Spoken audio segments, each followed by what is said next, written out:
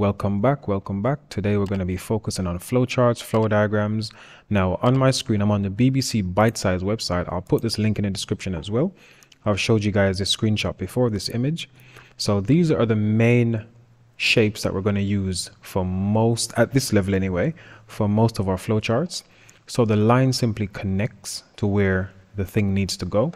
We have a process. So it says an action, not very descriptive here, but see, this is simply something that's done in the background that's not shown on screen, that doesn't require an input in some cases. For example, if I get your age and I need to multiply your age by 10 to then check something in the background that's not ever shown on screen, the process of the multiplication of your age times 10 is going to be an action that's done in the background, a process that's done in the background that you actually don't get to see what's happening.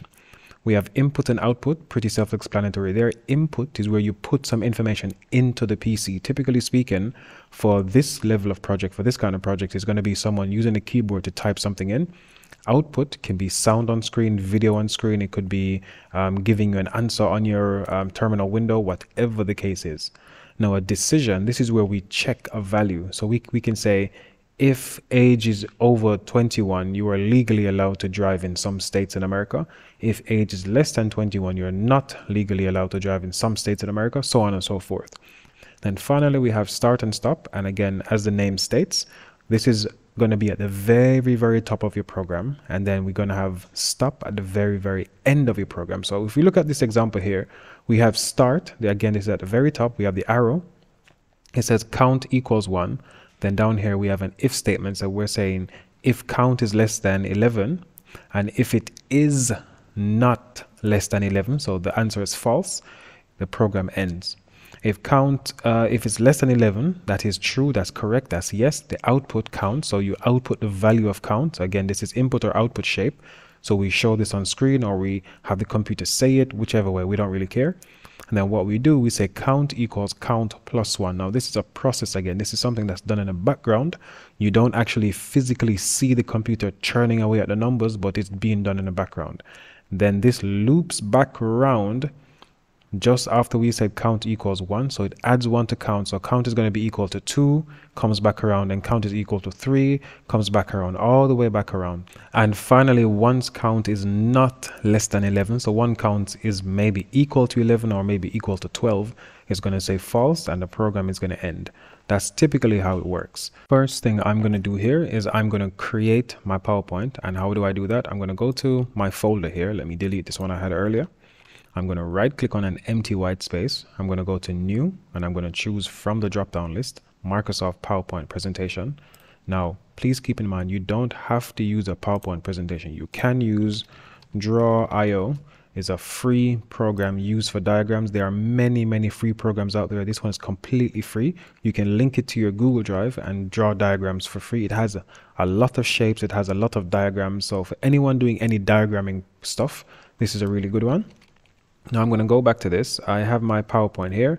Let's just rename this Flowchart Unit 4 Programming.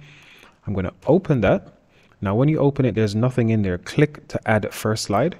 First slide added. I'm going to delete these two boxes here because I don't need anything here like this. Delete. I'm going to go to where it says Insert. I'm going to go to Shapes and I'm going to grab those 4 main ones. So I know that process is 1, so that's just a rectangle. Let's go back to insert again. I'm back to shapes. I know that I'm going to need an arrow. Yep, definitely going to need that. Let's make that a bit thick. Shape outline. Let's say weight, make it a bit thick. 4. Yeah, that's all right. Go back to insert again. Shapes. I am going to need an input output thing. So that's more or less that one there. I'm also going to need, so go back to insert, go back to shapes. I'm going to need a diamond shape one. So that's going to be for decision. I need start and stop as well. So back to insert, back to shapes, and I'm going to do start and stop. That's a rounded rectangle. So you do the rounded rectangle like this. And then I simply click on that yellow dot there, drag it in, and it becomes more rounded. So that's going to be your start and stop there. And I think that's all we really need. Now again, please note, all I'm going to be doing with my pseudocode and my flowchart is copying what I've said in my pseudocode at this stage into my flowchart. any mistakes I've made. For the purpose of this piece of assignment, I'm going to leave it as it is for now, and I'm only going to fix the mistakes after people have come and actually reviewed what I've done. Then I'll fix the mistakes.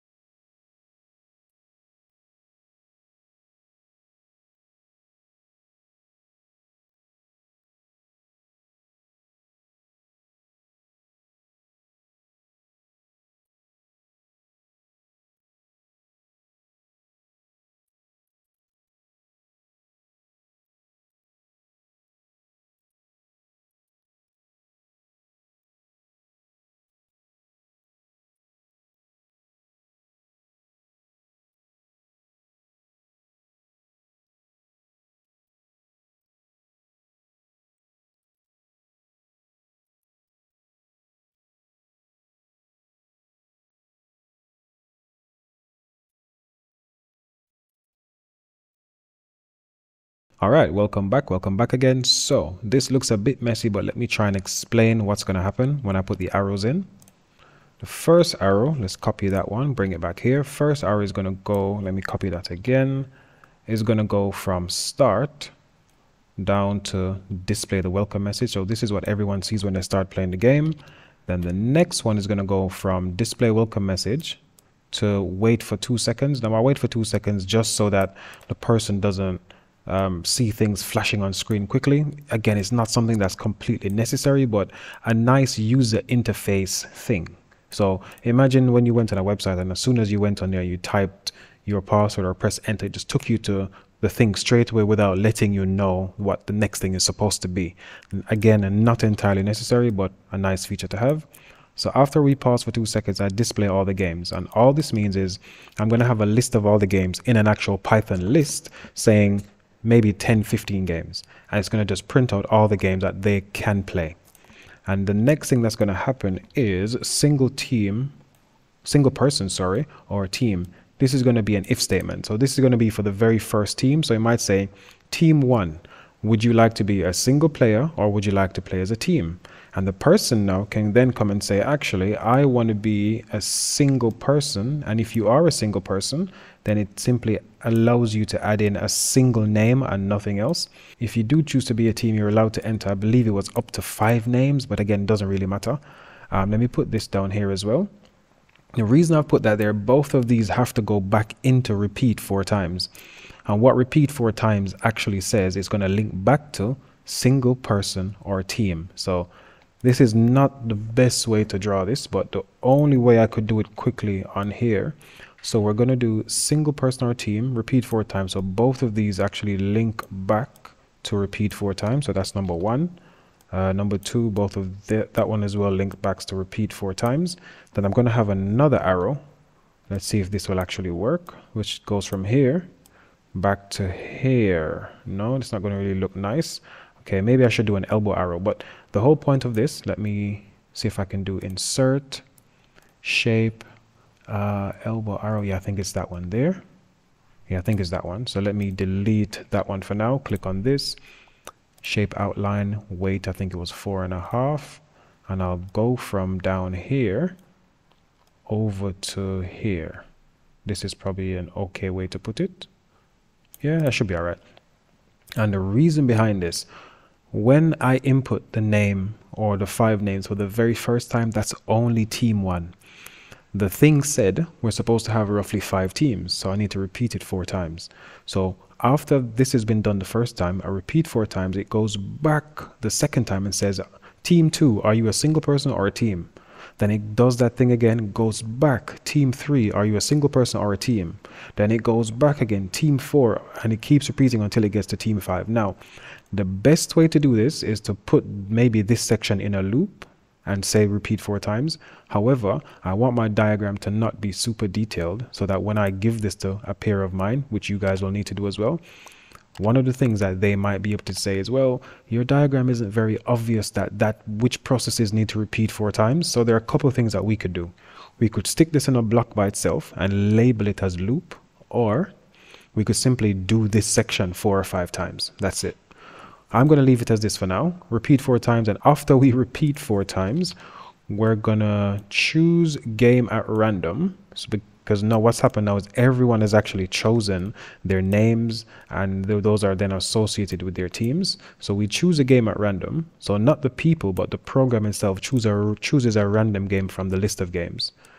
Let's link that one down here now and explain that one. So play game chosen. Again, because the game has been chosen at random, the game, let's just assume the app knows the rules of the game and the people know the rules of the game and they play the game. So this can be a random number generator which goes into the list, picks a game at random, comes back out, just wait for 2 seconds, says, oh, game has been played. The person who won this game was team 1. Team 1 gets 5 points, and so on and so forth. So after we've played that first game, we're going to then display the scores. So again, team 1 came first, so they got 5 points. The team that came second got 4 points. Team that came third got 3 points. Then team that came second to last got 2 points. Team that came very last gets 1 point. However you've decided to put your points. It could be 10, it could be 20, completely irrelevant. You just decide on your points. And after we show the scores of game 1, now we repeat this 4 times as well. Now this is where I was saying that it might make more sense to have this in a loop, because this is another repeat 4 times. So game 1 could be football, game 2 could be basketball, game 3 could be math questions, game 4 could be psychology questions, game 5 could be physics questions, game 6 could be computer science questions. We don't care what game it is. It's played, we show the scores, and then we repeat it as many times as we want, and then we move on. So after we repeat it 4 times in this instance, we then go up to this section here, wait 2 more seconds. Again, that's a thing that's not entirely needed, but a nice feature to have. Here, show all team scores. That's perfect. I show which team came first. So team 4 came first, team 5, because we've added up all the scores at this point and we've shown it. So another step I've actually missed out on purpose here. And now again, this is to help you guys get the distinction. A thing I've missed out on purpose is a process that says add all the scores. I'm showing all the scores, but where have I said I've added the scores? I haven't said that anywhere. So again, when we come to the review section and we come to ask people their opinion on what's been done, one of the things someone could say about yours is that you haven't been detailed enough, and then you can go back, make it more detailed, and say why you made it more detailed, and that actually adds towards your grade. Whereas if you do everything perfectly now, the person's not going to have anything to say, and you actually won't be able to get a distinction without someone reviewing it for you. So let me just finish this quickly. So copy that again, pause for 2 seconds again, link it there. And after pausing for 2 seconds, oh, I think I had this twice actually. So pause for 2 seconds, show all team scores. Just maybe this one, congratulate the winner. And that is everything done to not the best degree, but it's okay enough, because again, this is design 1. The way I've done this in the past is I say students have design 1, then have design 2. Design 1 is going to be the initial one which we have here, which is not going to look amazing, but it's going to get most of the functionality down. Have, I would say, about 3 or 4 of your friends look at it and review it.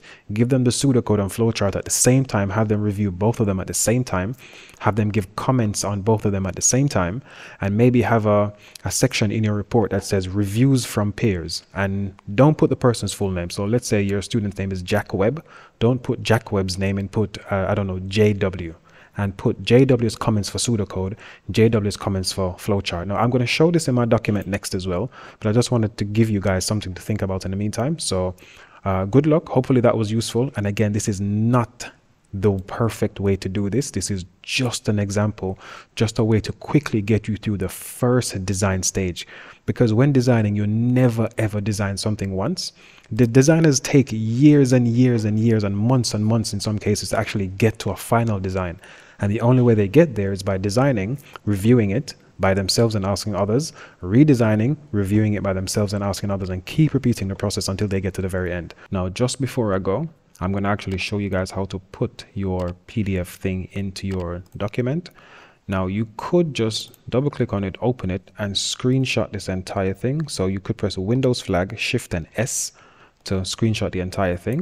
Or if you go to Start and type SNIP, it comes up with Snipping Tool. You click on Snipping Tool. Now mine is on video here, so I'm going to change it to image, press New, and then I simply drag over the area I want. Now this is exactly the same as a shortcut I did earlier, but this just pops up here and you can save it. You could do it that way, and then once you go over to your Word document, which is here, you could right click, and where's paste? I can never remember the new thing for paste. Here we go. We could paste it there. This looks perfectly fine.